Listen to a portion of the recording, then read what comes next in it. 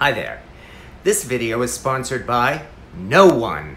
I've seen some of the big YouTube channels I like start inserting product plugs and entire commercials into their videos, and while they can certainly do anything they want with their videos, and I'm sure they're well paid for it, I hope I don't get to the point where I put paid product plugs into my videos.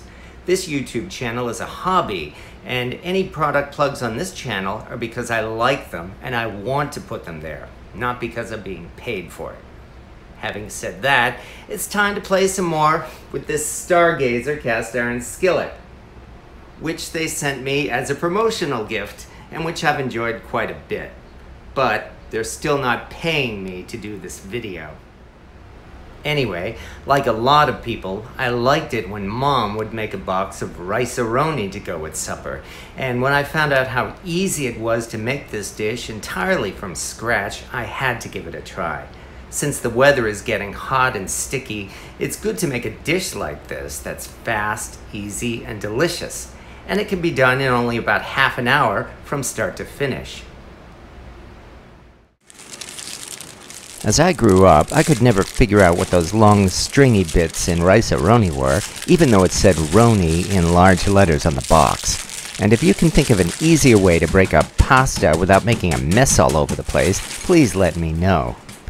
We add a cup of jasmine rice to our pasta, and then we prepare the spices used in this dish. This is our usual salt, pepper, and garlic powder. And then we add coriander, turmeric, and celery salt. A lot of processed foods use celery salt because of the unique flavor it adds to the food. Now we chop up a small onion, and we're ready to bring out a 10-inch cast iron skillet.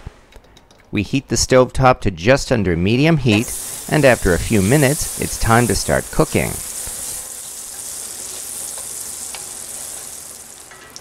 We add in the rice and pasta and stir it around to coat it with the butter.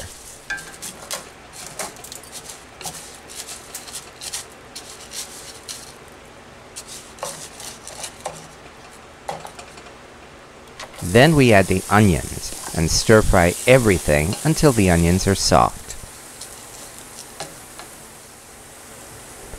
At this point, we add our spices and mix it all together. And finally, we add some dried parsley, which is mandatory with almost every rice dish.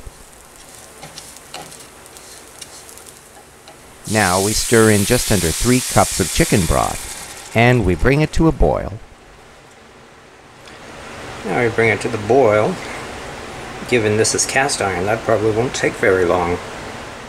By the way, notice this is another rice dish. And also, this is a pasta dish that you can make without tomato sauce. And I love tomato sauce, but here's another way to use your pasta without having to drown it in sauce. And there we are.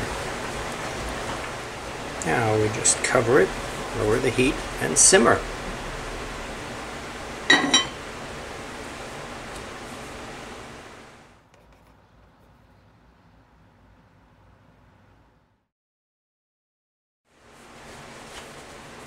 And 20 minutes later, our homemade rice and pasta is finished and ready to serve. I guess that was the dinner bell. We stir everything together and we can serve it right away, hot and steaming. I hope you've enjoyed this, and thank you for watching.